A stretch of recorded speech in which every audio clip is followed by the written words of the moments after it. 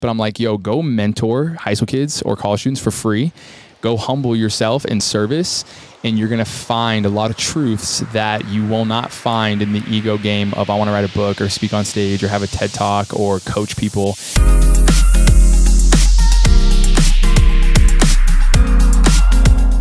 Welcome to a new episode of Wish I Knew That Before. I'm your host Amit Pandey, and here we bring on guests from different walks of life to discuss ideas, answer questions that can really help a young adult navigate the journey of life a bit better. Our guest for today's show is the creator of Pursuing Purpose Podcast and Mastermind, a guy who has been on a journey to just help and empower others while discovering his truest self. At the age of 19, while studying abroad, he said yes to the offer to organize tours for international college students. That gave him the opportunity to travel to 20 countries, learn about different cultures, socio-economic problems, volunteer, and work with several nonprofits at the grassroots level. That experience changed everything for him. He came back to the US with a purpose to inspire and mentor young adults about life and leadership through his leadership program and taking them on trips around the world. Through his stories, videos, and projects, one common thread that you will notice is that he's never the hero of his stories. It's always the other people. It's always about how he can help others share their stories better through his skills of filming and storytelling. In the past 13 years, he has worked with hundreds of organizations in over 60 countries and countless students and young adults. So please join me in welcoming the man who is on the mission to see what happens when you give it all away. The one with the biggest heart and even bigger smile. Mentor to many, mentee of life, the storyteller, the filmmaker, the traveler with a purpose, and a new dad. BC Serna, everyone! What's up, BC? What's up? Not much. Good to have you here. Welcome to Denver, Colorado, and welcome to your first in-person podcast. First in-person podcast. That's exciting. What number episode is this? This is like in recording for the second season. This is like my fourth episode that I'm doing with a guest. Total. Yeah. No, total, this would be 11. I think. Amazing. Yeah, the 11th podcast Congrats. that I'm doing. And like every podcast that I do, I go with an intention that I just like want to make it very intentional and not just like reach out to anyone. Hey, will you be on my podcast? And you were there on my mind from long time. Wow. Long time. I was just referring to my notes from October, or I think in 2021, like mid of 2021. And I was like, who would be my dream guest? Let me prepare the list. And you were one of them. So I'm super duper happy that this is happening today. In person. Yeah, let's do it. So exciting. Something that, like what I mentioned in the introduction as well, that I noticed like throughout your journey, what has been the most interesting thing to see is like how big has been traveling for you and the lessons that you learned through your traveling. As I said, you travel with a purpose, right? Can you talk to me about, you went to these countries, you went to Uganda, you went to Kenya, Thailand, and India. You went to India, yeah. So you went to all of these places, you sure had a good experience over there or something happened, but you kept going back. It wasn't that it was just a one-off trip and you never went back. You kept going back.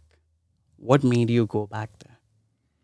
To all these countries or just traveling in general? Just traveling with a purpose and going back to these countries with some context around how your travel experience was. Yeah, so I got really lucky when I was 19. I never left the country. I never understood cultures or like I didn't really know, too much. Typical American bubble. And got really lucky when I was 19 to do a study abroad program. So that was the first invitation and experience I had traveling. Went to Mexico and then went to Thailand, and it was with 100 students from 30 different countries. So it was with international students. So my first roommate I ever had was Nepalese, actually, and me and him were roommates for a month. So that was fun. And then, yeah, for me, it was just like this black and white life. America is really beautiful and incredible. There's not too much historical culture and in certain, aspects. So I went to Thailand and was just blown away by the colors, the traditions, the history, the just everything about it. Yeah. And that was my first taste. And then it was kind of just the open doors of like, whoa, there's 200 other places that are new and exciting, and new languages and currencies and ideas and histories. And so, yeah, I kind of went from there to being just the door gates wide open, and just started traveling nonstop with the same organization I was traveling with. They hired me. Yeah. And then picked up a camera halfway through that. And taught myself photo and video, and then that gave me a vehicle to travel the world some more. So yeah, man, it's been a long 14-year journey. It's crazy. Years. Yeah. One thing that I mentioned in the introduction, that you picked up the camera.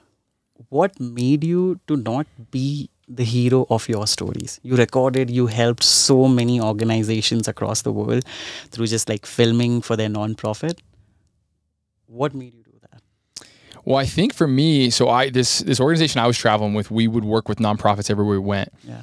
And I would sit in Thailand, the Philippines, India, all these places, and I would meet all these on the ground organizations, and I'd hear their stories of how they started, why they started, what their mission is. And I was feeling so inspired and like healed by it, because I was like, man, the world, like, it's so good. People are doing so much good in it. And, you know, I would text my mom or my dad, and I'd be like, yo, there's this nonprofit. They work with street kids in the Philippines. Yeah. They're so amazing. They help give like education and clean water. And the emotions I was feeling, I kind of was like, man, I wish more people could feel this. And at that time there wasn't, I mean, YouTube was around, but you typed in inspiration or purpose or nonprofits in YouTube and nothing came up. Yeah. And so, yeah, for me, it was kind of like, I just started telling stories that I was hearing. Yeah. And hoping my friends back home would be inspired like I was. Yeah. So yeah, I kind of started that way. And yeah, one story after the next, I felt my heart growing of hope and change. And I wanted everyone to feel that, and they couldn't travel. So some of my friends, my mom, my dad, my friends back home, I went to high school and college with, they weren't able to travel at that time. So I was like, well, maybe I'm the bridge between the Philippines and my family back home. So that's how it started. Before there was really, I mean, Instagram wasn't even around then. Smartphones weren't around then. So yeah.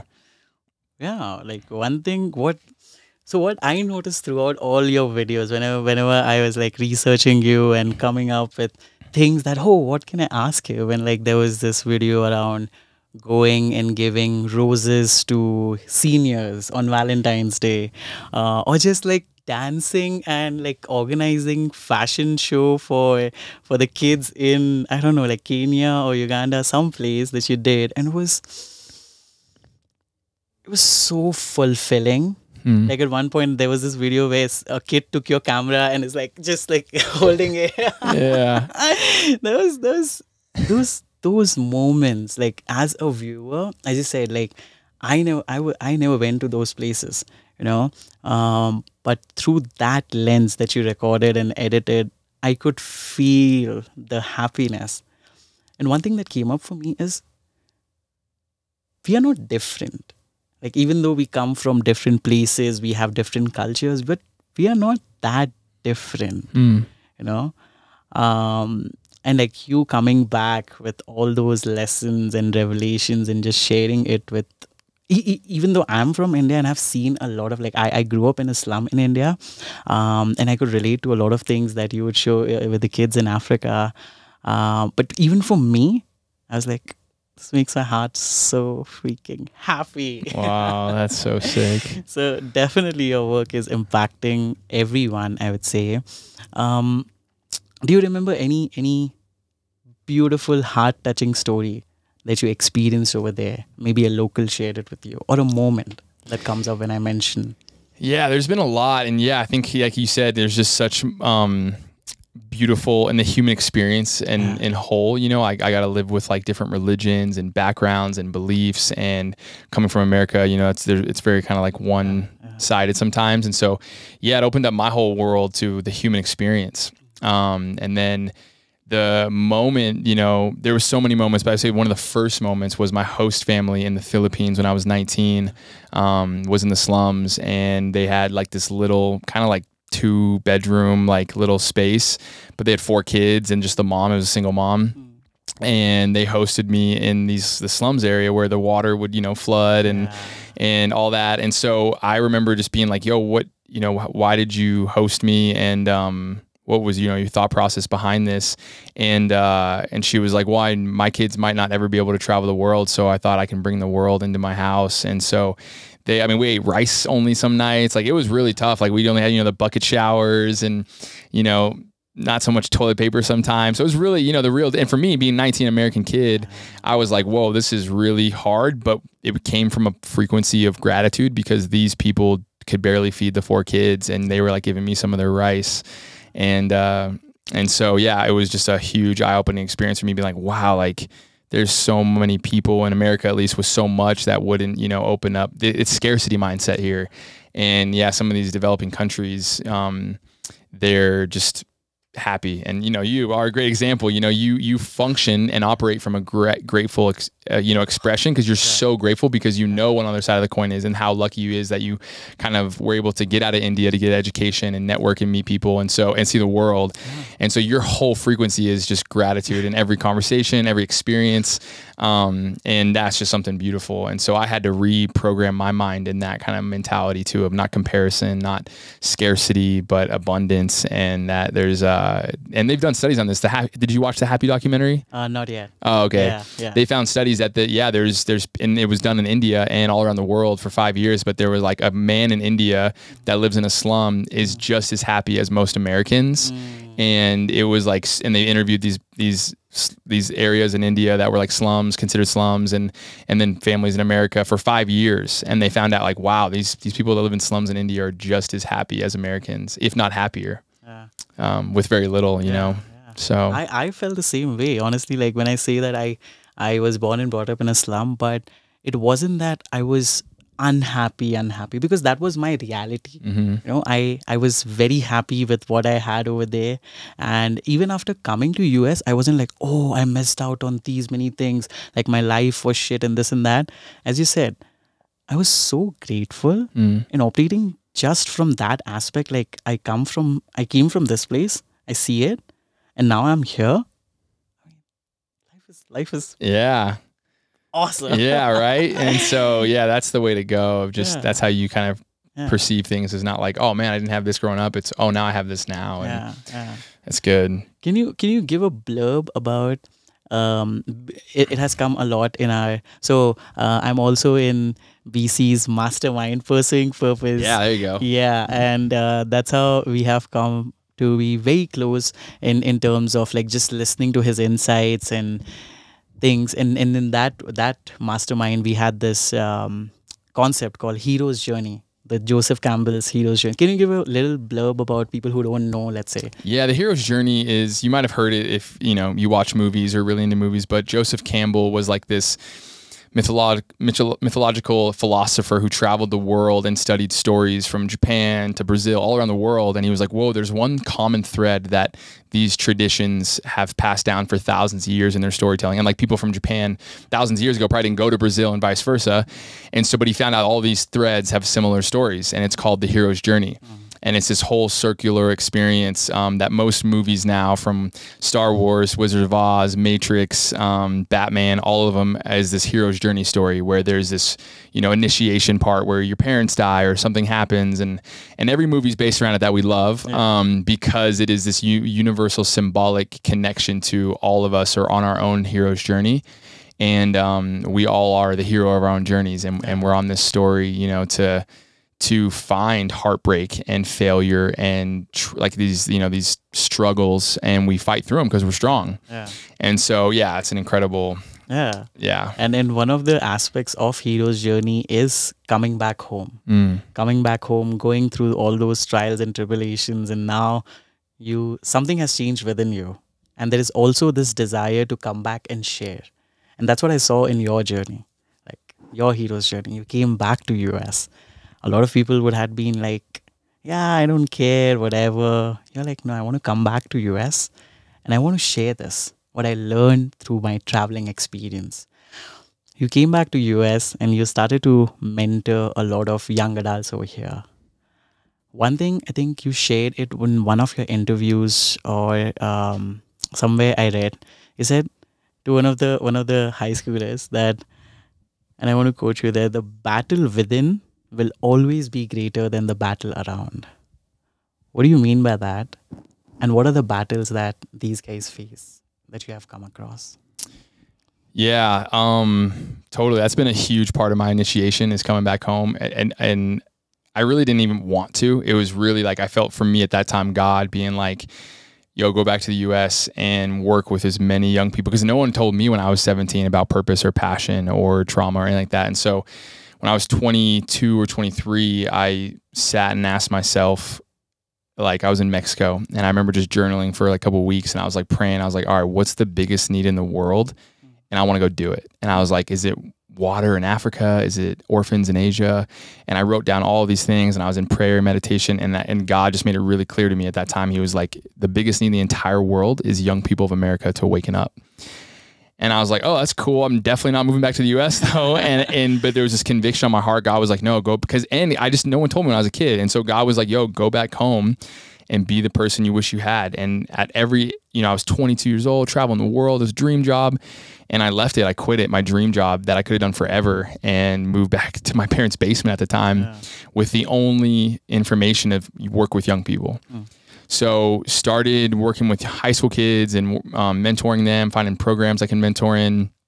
And then, just learned more about the inner heart and the inner story and the inner passions and purpose of the only, world we can control is the one inside of ourselves, and the only one we can change. And so, just really started letting these high school kids know. I started working with a lot of inner city urban youth in Denver. And man, that was like that's a whole other, season and chapter of my life. But just continue, reminding these guys like, yo, I can't change certain things in your scenarios or situations, but man, we can really like change the inner world, that was created by the outer world. And now let's get a chance to recreate your inner world. And so the outer world will be more harmony and beautiful and peaceful. So I guess that's where I was coming with that. But No, like so what are some of the battles that you came across? Like you have mentored so many, and I've seen, is it Luke that you what's the guy that you mentor right now? Bruce, the little one. Oh yeah, Bruce, the little one. Yeah. There's Rome as well. Which who you're helping, and there are countless other young adults that you have helped. What do you think are some of the most common challenges that you see? That I see a pattern. I see that there is some commonality that a lot of these youngsters are facing. There's some similarities that, through every human, every story that humans going through, whether it's like, am I worthy enough? Am I lovable enough? Am I good enough? All these different things, this value place where our culture and society has created a system in place that makes us feel us less than. And so we do consume more, and we do live in a scarcity, fear-based mindset. But I don't know. For me, it's always been that journey of like, my whole purpose is birthed from growing up, never feeling loved, heard, or seen, or encouraged. And so when I, felt like I was bullied in high school and in college, and would get anxious in events, or I never really went to any parties in high school or college, but I just didn't really fit in. And so, for my own journey, I was like, man, it felt like shit not fitting in. It sucked. And it felt lonely and scary and like, just like abandoned. Like you felt like almost like an orphan internally. And so for me, when I realized the world's much bigger than my high school or even my little town, I grew up in my suburb, I wanted, so many students and young people to feel like they can understand that, and give them a taste of traveling without, and I did take a lot of high school kids around the world, like hundreds. And that was one of my missions when I came back, was like, can I take high school kids around the world? Because no one ever took me around the world. So I ended up taking hundreds of high school kids around the world. But more importantly, it was the journey that we were on when we were traveling too, of understanding these truths and these healing moments of realizations of that we're more than enough, and that we have a gift of just who we are without anything attached to it. There's no letter jacket with pins. I'm on the track team or football team or in the musical. It's like no identity based. It's very much you're enough just because you are you based, One thing that I have seen is that a lot of times when you preach something, when you preach that, hey, you should live your life like this. Oh, you should do it, something like this. A lot of times it doesn't hit. When you actually allow someone to be and meet them where they are at, and not like, hey, you should be here, come here, come here. And I think that's what I saw in your even in this mastermind as well. One of the things that makes it special is that mentors are so relatable. You guys are not sitting on a high chair somewhere saying like, you know what, get up, take a cold shower, go journal, do this, do that. No, it's like, I hear you. I might not have all the answers, but I'm here to have a discussion. I am here to make you feel heard. And in that aspect itself, just like taking these youngsters on this journey of just traveling, like a lot of times you don't even need to tell them that, hey, this is what you should be thinking of, or this is what you should do. A lot of things stick when it comes from internally. You say something, you tell me to do it, I might not do it, but when I'm sitting back somewhere and I actually see it coming through, I'm like, oh, I see it now. Now it's internalized, So I think that's such a beautiful mission that you are on. And I know it's a lifelong mission to just like keep serving and keep helping the young adults, because honestly, I feel, as you said, like a lot of young adults, as you said, like a lot of the battle is from within. And if we can just provide them tools, be at their disposal, I think they are smart enough to figure it out. When we are there to just like, hey, I'm here. Yeah. Don't worry, I'm here. Yeah. Any fun activities that comes to your mind that you do with these youngsters? Well, I mean, to go back to kind of what you shared, you can't be what you can't see, and I always go back to that, like you can't be what you can't see. And so, anyone can teach or preach or, share certain things or share how to live a life. Very few can pave the path and do it authentically, And so that's what it came down to me too, is like, man, I could sit here all day because I know something, because I learned about traveling or I learned about anything. And I could just tell people, or I was like, or I could just continue to lead the way by experience and example. That way I'm not forcing anyone to the well. They're coming when they're ready because they're thirsty, Yeah. And so it's like, I stopped trying to push that boulder uphill for so long, trying to prove myself or trying to, validate that I'm smart enough or that I know enough. And it came down to like, just stay in your lane, stay humble and stay authentic, continue to serve and fail and learn what's right and wrong, and, be as human as possible and not above it or fake that you're above it. And and that's what you learn a lot with mentoring for free high school kids. Like so many coaches nowadays, they want to come in and they want to be like, I've had a lot of experience in life and I'm going to be a coach. I'm going to charge a lot of money because my time is valuable, or my wisdom is valuable. And I'm like, chill. That's cool. I'm excited that you want to help people and that you want to speak on stages or write books. But I'm like, go mentor high school kids or college students for free. Go humble yourself in service, and you're going to find a lot of truths that you will not find in the ego game of I want to write a book or speak on stage or have a TED Talk or coach people. That's coming from and like I said, they do want to help people at the end of the day, but it's with this like kind of chip on their shoulder of like, I'm going to charge for it and I'm going to change lives because my story is powerful, not because I love and I want to listen and hear. So yeah, I just was constantly humbled with my high school kids, for the, that decade. And, just constantly was like, oh man, I gotta live it. Yeah. And that's most important, because I hated religion and I hated preachers and I didn't vibe well with people that just spoke a lot. And then they, would have this $1 million house and, that's not a bad thing, but like they lived in certain different lights. And so for me, I was like, man, I want to be authentic, that when someone asks me something about my life, I'm like real, and I'm here for the people and for God at the end of the day, so. And just like speaking a lot and not providing the platform to actually like listen, like, a lot of people just like speak, but they are not ready to listen. Yeah. And that's where I think you guys are shifting the game. You are like, no, we are here to listen. I think all of us know what to do. A lot of us know, like we know that we shouldn't do this. We shouldn't do this, and you're like, I'm here to just listen so that you sort it through. I might provide you some prompts, some healthy prompts to actually like think about, and you will find your answer. You have it within you. You are just not sitting down to actually allow that feeling to come up, to actually feel that pain. And that is beautiful because it's like, it feels like I am doing the work. And sometimes it can be like, oh, but like you are supposed to be the mentor, and like it feels like I'm doing the work. But I think it is really cool that it is coming up for a lot of us. I feel like that I am doing the work, and these guys are there to just like help me, support me.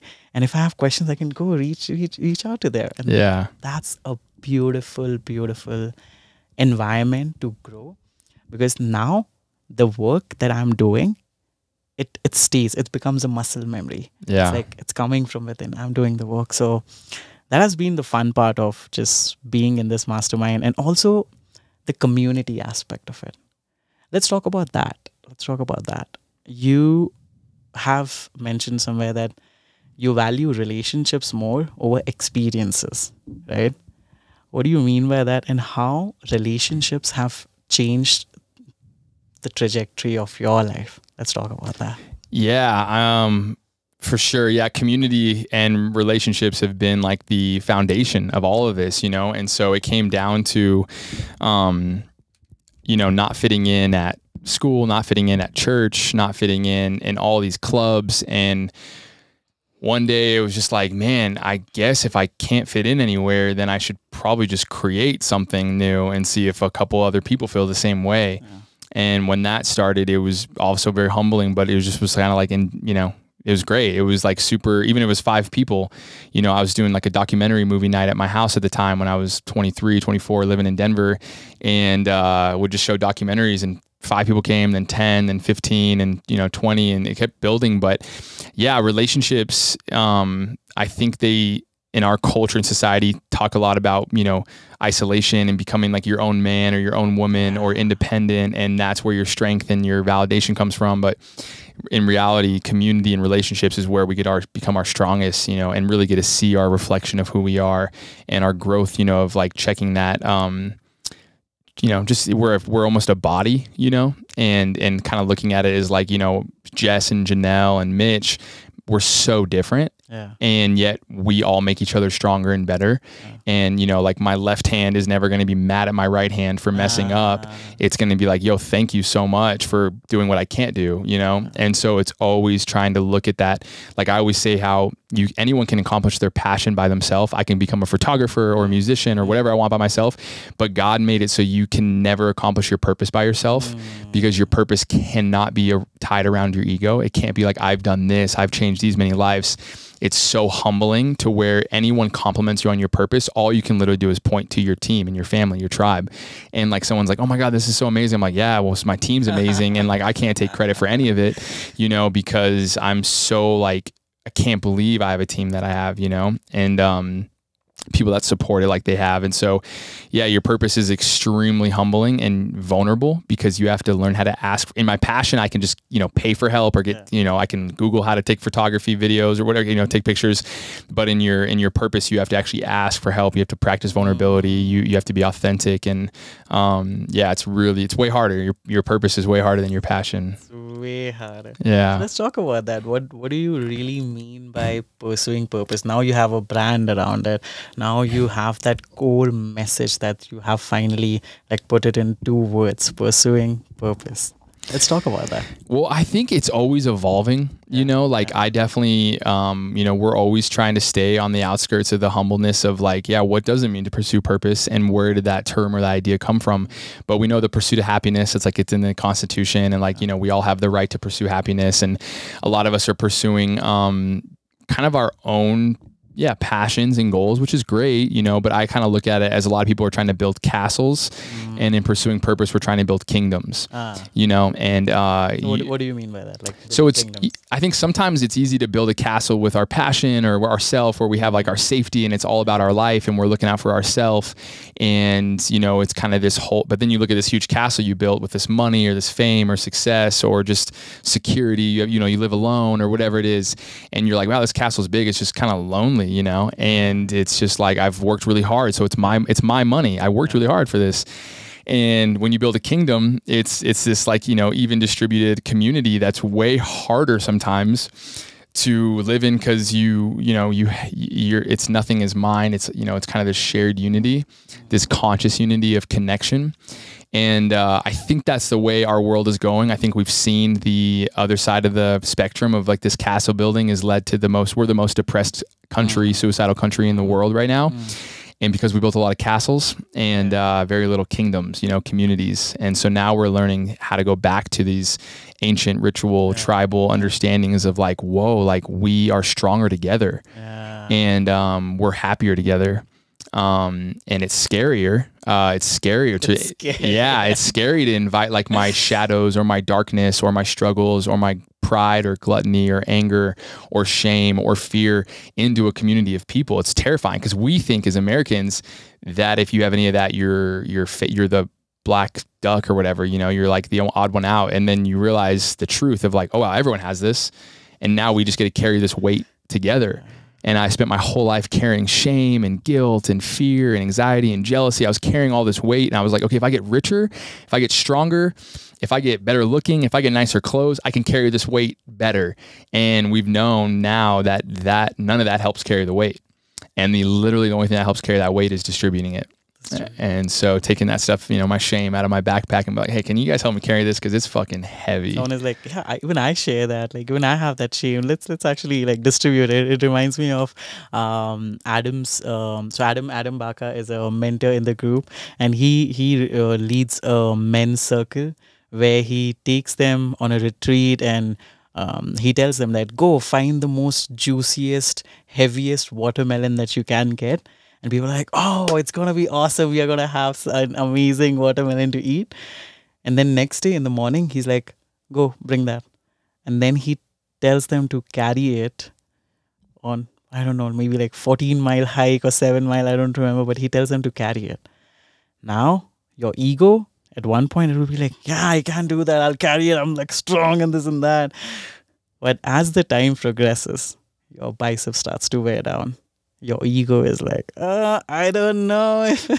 And then you're like, you know what? I think I need help. And then you give that watermelon to someone else. And then throughout that mile to like, the watermelon can come back to you. Someone else can hold it for you. And that's what it is. Like sharing the weight. When you're building kingdom, you have to share the weight, because all of us can enjoy that watermelon at one point of time, but if we don't like really carry, we'll be like, hey, you didn't carry it, why should I give it to you? Or you'll be jealous that guy has a bigger watermelon, and you're like, oh shit, he's got to carry that up the hill. Now I'm not jealous anymore. And so it's all about exactly, that's great, carry each other's watermelons. That's what we are talking about. Yeah, there you go. That's one way. I mean, that is what I saw in this mastermind as well. Like the short. So we have like long calls on Sunday and short calls on Wednesdays. And the short calls, I'm in Colorado right now. I flew to Colorado just for the weekend because I felt so connected to each and every one. And I was like, I will feel incomplete if I leave to France without coming here and actually just giving a hug. That's it. That was my whole idea of coming over here. And that's what, what I think a lot of your work or the mentor's work is not to like go and give us the answers to all our questions. I think the biggest work that you have done is bring intentionality into this program. The way you have structured every week, the documentary that we are watching, and the biggest thing is bringing an heart-led, intentional community. And that, I think, is the USP of this mastermind. And I feel so loved and so much connected. And I was like, BC, this is not done. I'm leaving US and now I'm getting introduced to a community like this or that. So that's what came up for me around community and the way I feel for the Pursuing Purpose community. And I feel belong. I feel heard. I feel respected. One of the common threads that I have seen along the community lines that you have always mentioned is that you help. You go out. Even if, let's say, you have little, you try to share it. How do you manage to take so many leaps of faith? Throughout your journey, I've seen you talk about living your life through the van, not having money to pay your rent, and someone coming through, or you had a little bit of it and you just gave it to someone, and community pulling through. How are you able to take so many leaps of faith? Yeah. That's been a long journey, and it's constantly just been kind of experiments. Like, you can't lead anyone where you haven't gone. And so I can't tell people to quit their job or take the leap of faith or take a risk moving across the world or across the country or, whatever it is. And so for me, it was constantly just pushing the threshold, like as you push little leaps of faith, you kind of go, oh shit, like I can just keep pushing the threshold. And for me, it was ultimately like, many ego deaths, where it's like no one understood me. No one believed in the idea, what I was going towards. People really frowned upon it. And I was kind of like, but I guess like I can't really explain it, but I felt like God for me was like, yo, you got this, like keep going. It was like this internal heart peace where it's like, wait, you have no money and you have nowhere to sleep or eat tonight. And there was something about me that was like, I'm going to be okay. I don't know why. So I would go in Denver, at least when I was living out of my car, I would go volunteer at the rescue mission, the homeless shelters. And then they would offer me food because you get like, when you're a volunteer, you get to eat too.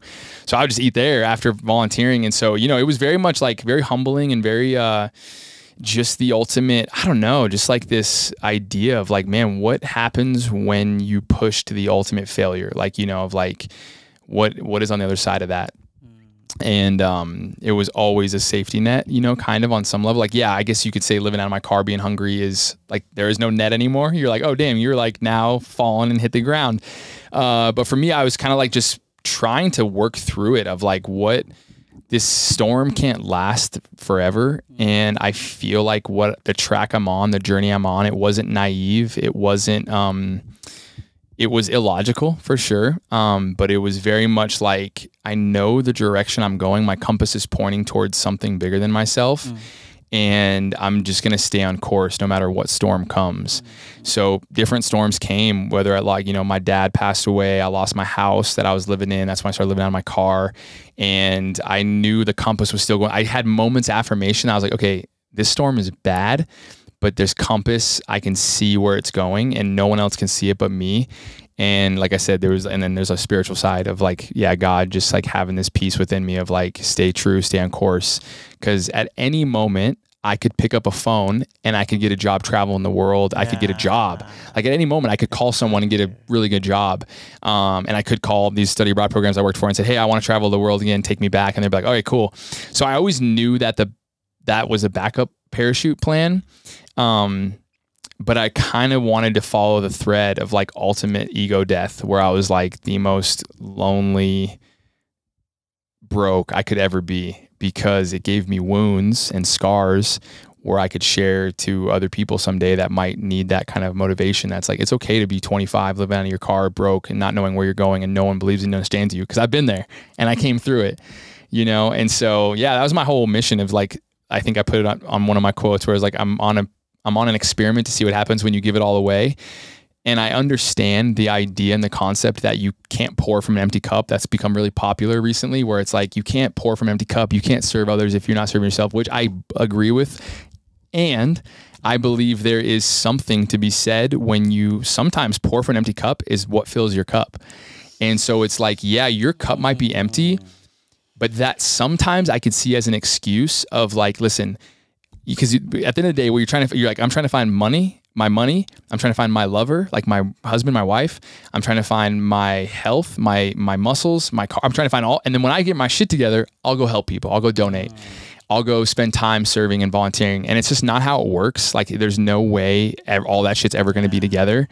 And so I kind of was like, trying to always just challenge people and invite people into like, hey, like, I know you don't have your husband or wife yet, or your job or your money or whatever it is, but can you donate and like volunteer and support even though you don't have all your shit together? And then the crazy thing that happens, what I've seen for over a decade, is shit starts to come together when you start to serve and you start to donate and you start to think about someone beyond yourself, because at that moment we're in fight or flight mode, because our culture and society said you got to find your partner, your wife, your career, your job, your car. That's the goal. Yeah. And that once again has led to a depressed, suicidal country. And I think that the pursuing purpose concept comes from when you are in service and in love and support for other humans, as you look at them as yourself, your knobs kind of like on a radio, get your anxiety, your depression, your fear, all gets, your jealousy, you start to get turned down, and you're like, how can I be jealous of this guy who has a nice car than me when I'm just like helping this dude who has no family or car? And so you start to just drown out all the noise of what our society thrives on is our weakness. And when you're really helping and serving people, you don't really care what car you're driving or like what, because you have meaning and fulfillment. And the person with a nice car is probably kind of like stressed and anxious and, depressed because they don't have fulfillment. And so anyway, I guess that's like part of the journey. So. No, I think you said it very well about it's like a healthy balance of everything, and in nature as well. No season lasts forever. It goes through we all go through different seasons.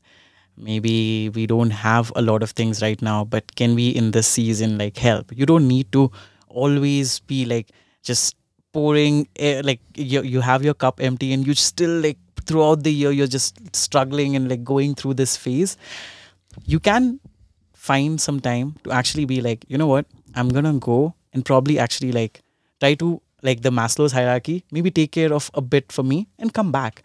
Not like figure out everything. Once I have everything sorted, only then I will go help. Yeah. My mom always tells me this, that even though you're earning well today, but even if you weren't, I would still tell you to like donate a little bit.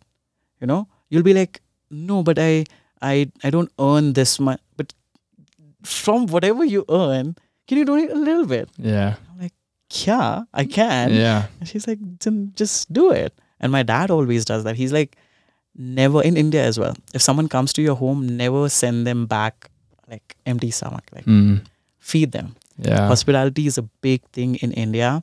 And I think that's what I realized in my journey as well. Like, if I wait that someday I would earn like 500K and then I'm going to give a big donation check, I don't think so that's going to happen. Yeah. But if I can just start today, just a little bit. It doesn't need to be like I'm giving out everything or giving everything away, but can I start a little bit and actually think about how I can serve from that whatever I have? And that has brought a huge joy. Like seeing pictures of a kid that I'm sponsoring in Indonesia. Oh my God, it melts my heart. Yeah, right?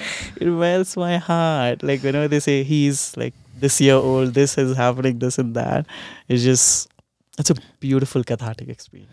Yeah, I mean, it's really, at the end of the day, it's in our DNA of why we're here on earth, right? Is to serve and help people. And that's kind of like what makes our soul come alive and our heart come alive. And that's why we have so many mirror neurons in our body that we can see a story like that on a television or YouTube and cry. And, the feeling of buying your first car feels great. Like you saved the money, you paid for it, you bought your first car, but the feeling of giving away a car, it will always be 100 times more. You'll be like, oh my God. And that's kind of where I got the bug, where I, had certain successes in my life. But man, when I helped someone when I was 19, it was an addiction. I was like, oh my God, I just want to help as many people as possible. And so it's like when you give away a car, you're just like, and this person, his life changed, they're crying, their family, everything's impactful on their life. And you go, whoa, that felt way better than when I bought my first car. Or my second car, whatever car. And then your whole life is like, man, I want everyone, I just want to bless people. I just want to serve people and love people and help people. And at the core of who we are, when you break it down with fulfillment and meaning, it's really our reason we're here. And so, sponsoring someone or helping someone, man, or giving away money. It's like, you literally cry giving away money, more than you didn't cry making the money. Not sure. Yeah, and so maybe, it's like maybe late night in the office. yeah. So it's definitely, that's when we taste it, the first time in our life. Maybe we were like, whoa, this felt so different. And then, and you see it with like these relationships we built in the mastermind of like, whoa, I've known these people for 4 weeks and like their family, I haven't even touched them in person. Yeah. And that's like the whole, frequency and culture we're trying to base this off of, is like when you're safe again, when you're not in fight or flight survival mode, and you actually are opposite of jealous. You're encouraging people's breakthroughs and transformation and healing, you know? You're happy in their happiness. And yeah, it's wild. it's wild. Vijay, before I ask my last question, where can people find you and connect with you? My address? Yeah, like where can people find you? My home address? Yeah, home address. Please come in, drop at like night time. You can find me at BC, like the alphabet, Serna on anything. Yeah. Perfect. Yeah. Any latest projects that you're working on that you want to share? Not so much. The mastermind is something I created out of a space of, I spent my whole 20s without a mentor or community or curriculum to understand who I was in this world and this life. And the community part was probably the biggest.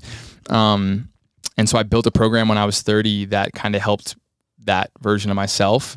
And it's called the Mentorship Mastermind. And it is we're on our third one, you're in it.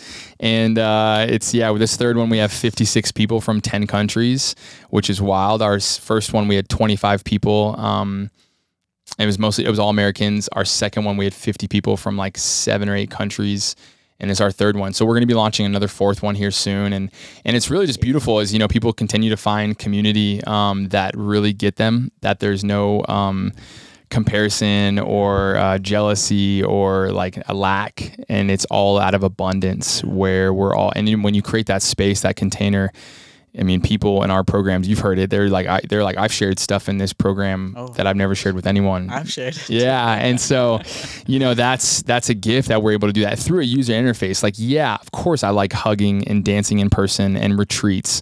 But right now there's people from 10 countries, 56 people all around the country, all around the world that don't get that opportunity to go to a retreat. So this is, and for me, I like this program more because it goes deeper. Then retreats are beautiful and incredible and life-changing, but this program is like, it goes, 8 weeks. So it's the real deal. It's the real deal. So we'll be doing another one of those here soon. Yeah. Cool. So watch out for that. Dates will be announced soon. We see my last question to you is if I give you a megaphone and you have to shout out a message, a lesson, one of your top lessons that you learn, that you know now, but you wish you knew that before, what would it be? Yeah. Oh man, that's a good question. I guess like what it comes down to for me is just really simple and just like, find someone younger than you and help them and mentor them and be in their corner. If you're in high school, find a junior high kid. If you're in your 20s, find a high school kid, and so on and so on. And just always try to find someone younger than you that you can see, the younger version of yourself of what you wish you knew, and become that and be kind of in their corner. Cause it can be hard when the only adults you are around when you're growing up are your teachers, which they kind of have a role of, teaching you, and then your parents, which kind of have a role for building you to be, an adult. And so it's really hard to have someone in your corner that is just there to listen and kind of like sympathize, understand, and then, just, I guess, become a mentor is like always been my goal. Love it. Yeah. Love it. Guys, knowing BC, and when I was doing the research, even well before I was a part of Mastermind, it was such a humbling experience to see him in his element and the work that he is doing. It's such a treat to see him interacting with his little mentees and doing stuff. And not little, they're like big adults as well that he mentors. And such a fun equation. It is life-changing. As he said, you don't need to be an adult, like a senior, to go and mentor someone. If you lead through heart, if you lead through intentionality, if you lead through a beautiful, beautiful vision that I want to serve, I want to help, you're going to do amazing. Community is a huge aspect of our lives. Find your tribe. Go probably check out Pursuing Purpose Mastermind. Come. It's a beautiful community here. Or build something by yourself where there is intention, there is heart-led people coming in. It has been an incredible journey just learning about BC and leaning into this community. My heart is full. My cup is brimming with joy and happiness So thank you so much for inviting me in this community. And thank you so much for saying yes to this podcast. Hey, man, we're honored to have you in our family, in our community, Amit, and you are 1 in 7 billion special, man. Your heart, your encouragement to people, the way you show up and share and then also listen is just like medicine, man. And so we're obviously sad we're losing you to France, but I know France needs this kind of love and support and integrity as well. So you're always welcome in the States, man. And we wish to someday your company sends you back here. But until then, man, we're so honored to have you, and thank you all for listening and to continue to support and encourage Amit. And you're a world changer, man. You're incredible. So yeah, dude. So many young Indian boys are going to look up to you, and they already do, and they're just going to continue to be inspired and motivated that if you made it, that they can make it too, man. So 100%. That's what I have learned. Just live your life and let people observe and take lessons. And just by living a good life, you're impacting a lot of people's life. Find us on Instagram. BC said his, BC Serna. Wherever you can, you'll find him. You can connect with me on Instagram. It's Amit_Pandey. That's my handle. So once this episode comes out, do screenshot what really touched you in this episode. Tag BC, tag me, and share those insights. Thank you so much, BC. And everyone out there, you were listening to Wish I Knew That Before. This is Amit Pandey. See you next time. Yeah, baby. Good job.